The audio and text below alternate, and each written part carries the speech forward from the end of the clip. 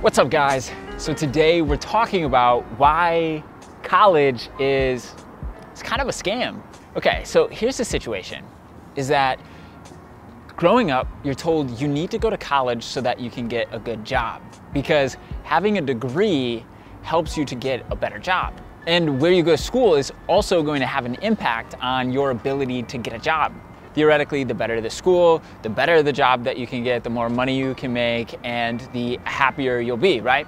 So this is what we've been sold on growing up, and something that I was really thinking about. So we've hired tons of people, looked at so many resumes. A lot of the time, obviously, if you go to college, you'll put college on your resume. You'll tell us what college you went to, what your major was, and potentially your GPA and maybe any accolades that you achieved while in school. The real truth is that very little employers actually see if you ever went to college. They rarely ever check to see if you actually had the major that you said that you had, if you actually had the GPA that you say that you had, or the accolades that you say that you had. We're at 70 employees, and I don't think we've ever checked if anybody actually went to the college that they said they did, or actually graduated from the college that they said they did. We're not asking for transcripts. We don't do any checks on that. I just think it's super interesting that you can say you went to college, and no employer, or very few employers, will ever know if you actually did or didn't go to college. Now, again, I'm not advising or saying that you should start acting like you went to college. I don't want that to happen. And I would like to think that 90+% of our interview process or reason for making hires has to do with everything but college.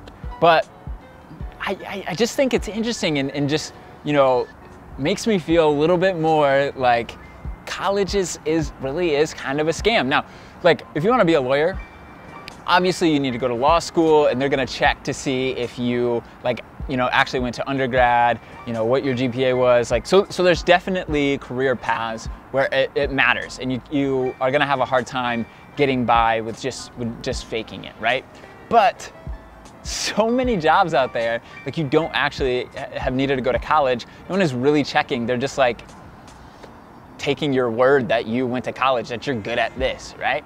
Anyways, that's all I wanted to talk about. I think so many people growing up, and I think that as generations continue to change, my parents, everybody that went to college they were on average more successful, or they made more money, if you will, and had better paying jobs. I totally get that. But in this internet society, it's so easy to start something on your own with no matter what your background was. I think that the story that we create around college, when my generation is having kids and then their generation is having kids, is a lot less on how critical college is, because so many people get out of college and they have these $70,000 in student loans that they have to pay off, and they're making $40,000 a year. It's very difficult to do, and I think people are not going to have the best stories to their kids as they grow up, and I think the story of college is going to be so different.